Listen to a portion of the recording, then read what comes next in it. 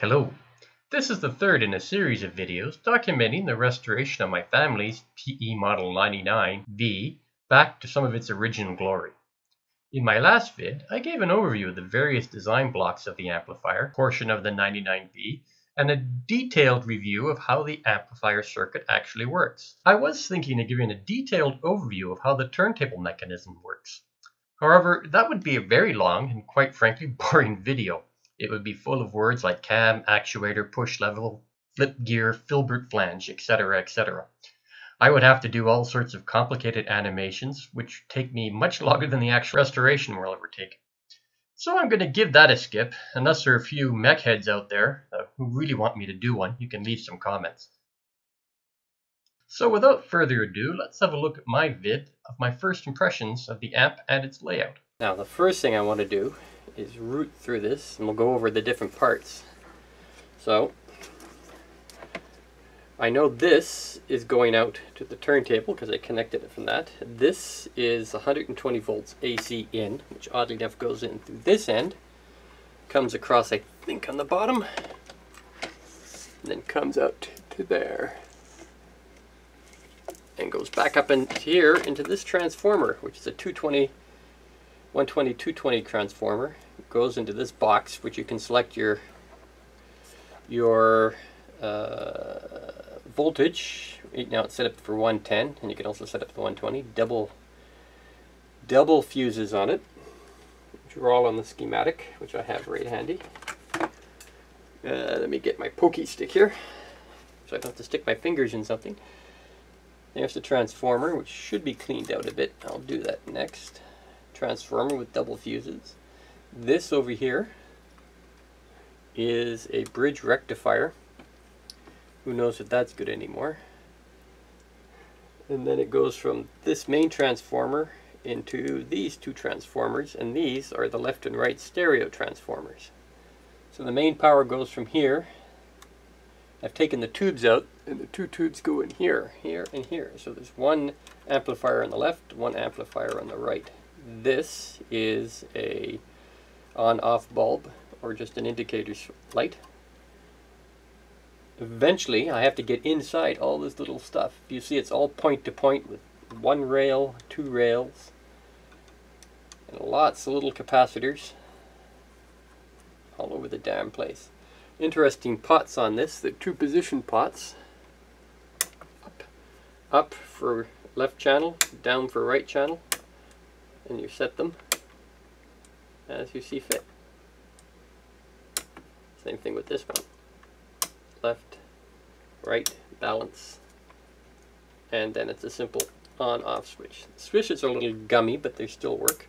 So now that I got my bearings, so to speak, let's do an actual review of what I found out. First, I had the valves checked, though 90% of the time there's nothing wrong with them, if they're not broken or cracked in some way. I don't have a valve tester myself, but I am a member of my local radio club, and just before the pandemic set in, I managed to get them tested by a fellow member. They both tested good, even after decades sitting in the attic and more than a decade of use. I also discovered that the club has a tube shack, so I was able to secure a few replacement valves at a much better price than any of the tube sharks one can find online. So my first advice for anyone getting into this hobby is join your local radio club. It's the best 15 bucks I ever spent. I did not video it, but I did do a simple continuity check on all three of the transformers, and they passed with no shorts that I could find.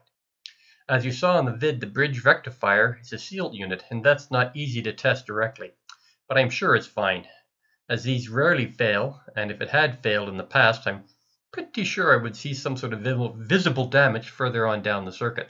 I'd already got the turntable motor running, so no worries there. The pilot light and its cover were long gone, as I only have the vaguest of memories of them ever being present. Well, it looks like it's another part to add to my Unobtainium list. I did find a 6.3 bulb that just might fit, but they were $6 a crack, plus $14 shipping US. So I will have to figure out something for that later. The 50 microfarad twin can electrolytic was discolored and was just beginning to leak out some of its guts, so that one is toast. I guess the temperature gradient in the attic from below 20 degrees Celsius to well over plus 40 degrees Celsius was too much for it, so that one's going to have to be replaced. Though I didn't see any visible signs of damage or leaking on the smaller electrolytics, I really don't see how the small ones could have survived if the big one was decaying. I could try and reform them once I get them out, but I noticed there is no way for them to vent except like this. Not a mess you want to clean up in your lab, so I think I might as well replace those as well. The real problem is size. They are quite small in diameter compared to the similar value axial lead caps I've seen. Getting ones that fit might prove to be tricky. I guess we'll have to add these to the list of unobtainium parts as well. I will definitely have to swap out that 2-pronged plug for a 3-pronged, just to be on the safe side. The tone parts were fine, as were their switches. The on-off switch and the volume control was okay, but it seemed a little sticky.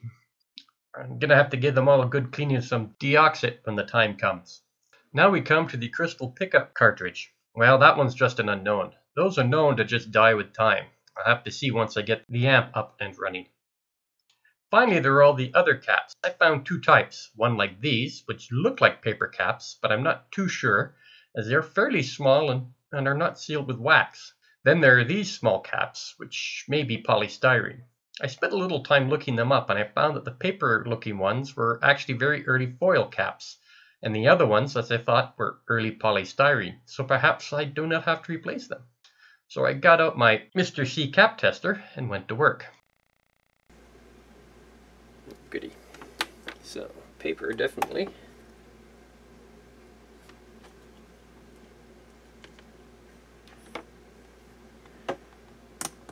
5 volts, give her a test. Ah, it passes. Let's see how leaky it is. Aha! Yeah. Huh, passes that, so it's not actually a leaky cap. But do I want to keep it?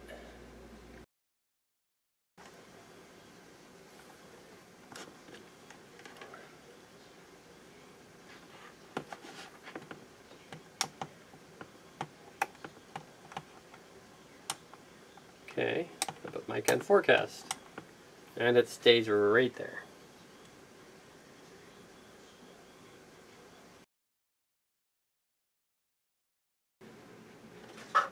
Okay, this is a brand new 3.3 nanofarads. It doesn't even fit in there. Ew, maybe close.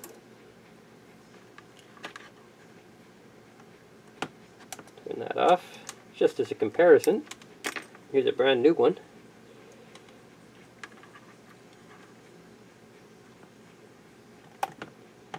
Doink! Don't even see it go. And mica, whoop! Right away. So, that tells me that is a piece of crap. So, you see, I was quite surprised to discover that some were not electrically leaky. I also did a check on their capacitance value. And any of the ones that did pass the Mr. C test were well over twice the rated capacitance. So I have my doubts about them. As you saw in the video, they do take a while to pass the forecast test, while the new ones passed in an instant. So out they go. Now back to my unobtainium electrolytics. Where am I going to find ones that are going to fit? It did take a lot of searching, but I eventually found axial caps that should do the job. As a matter of fact, they're even a little smaller than the originals. I did not find these by searching any of the major part houses, despite spending lots of time going through inventory pages and searches. Eventually, I tried many a Google search, using variations on value, size, and lead type, but still nothing. It wasn't until I added audio into the mix that I got a hit. This was the datasheet that I found. Of course, none of these were stocked by the big online retailers. I did find some at one of those boutique audiophile online shops, but I wasn't going to drop $30 a cap. I went for broke and clicked one of those live chat links. After about 2 or 3 chats back and forth, found out right away where to order and how to order them up. Seems there was no extra cost for this special order. I just had to order a minimum quantity of 5 per value. They weren't cheap, but nowhere near $30 a pop.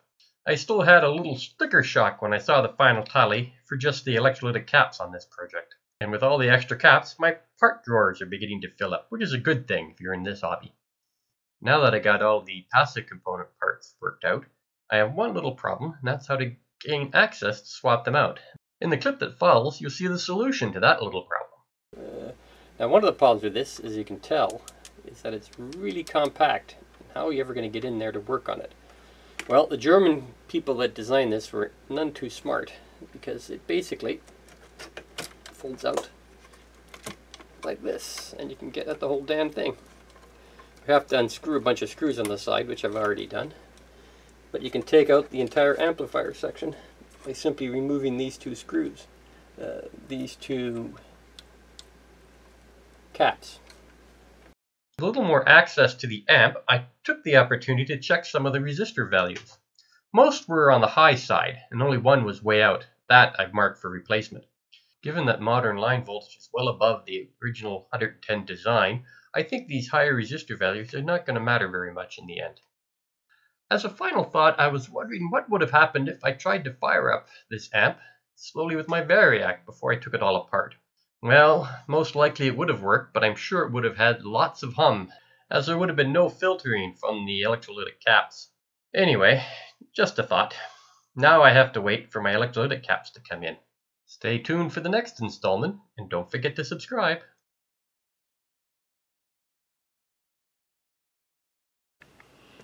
Riley, is it too cold to do any work today? You're just going to go back under your bed?